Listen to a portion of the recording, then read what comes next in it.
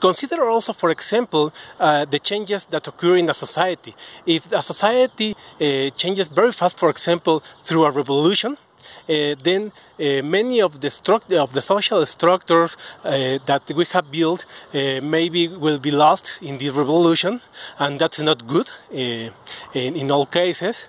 But if the society is very conservative, then it doesn't change and does not adapt to the requirements of the new times.